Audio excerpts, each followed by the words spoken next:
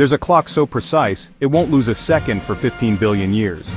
It's not just accurate, it redefines how we measure time itself. Atomic clocks don't use gears or springs like normal clocks. They measure time using the vibrations of atoms, usually cesium or strontium.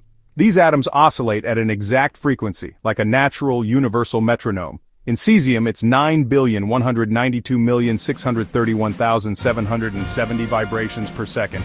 That defines 1 second. Yes, our whole definition of a second is based on atoms. Traditional clocks drift because of friction, wear, or temperature changes. Atomic clocks? No moving parts, just atoms doing their thing. They're accurate to a few quintillionths of a second per day. In fact, they're so precise they can measure the tiny slowing of time due to gravity, called gravitational time dilation. This is Einstein-level precision, built into a box. Without atomic clocks, GPS wouldn't work.